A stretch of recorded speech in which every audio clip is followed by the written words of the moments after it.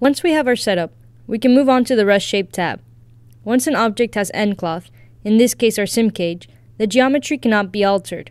In jcCloth, you can make changes to a duplicate mesh that will be called our Rest Shape, and the sim cage will be updated. This section also has features to create controls that can be animated to alter the mesh. To begin, you can select a shader color for your Rest Shape or use an existing JC shader.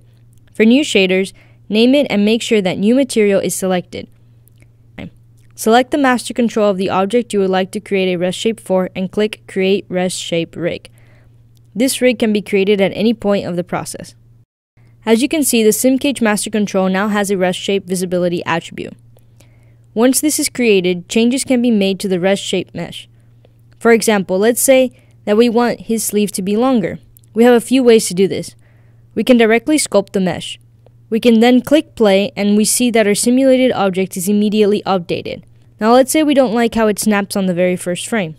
We can select all the vertices that we moved directly and click on Revert Vertices. If we hit play again, we see the simulation is back to how it was. We can make a cluster control.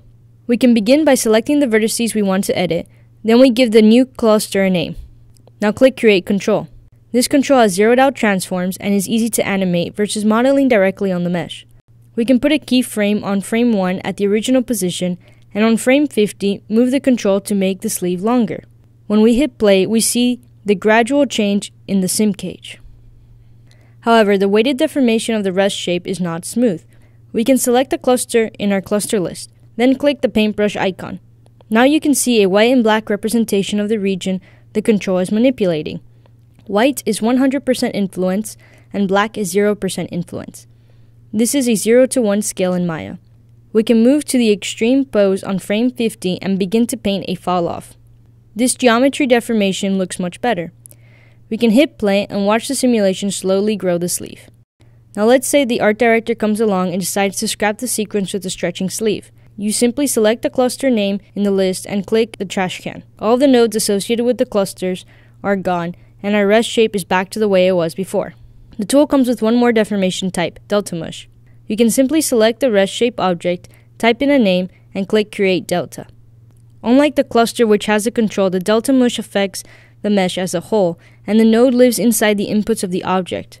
In the attributes, you have various options.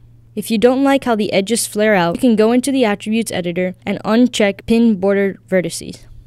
In jcCloth, we can select the Delta Mush in the list and click this paint icon. We can shrink the sleeve, for example.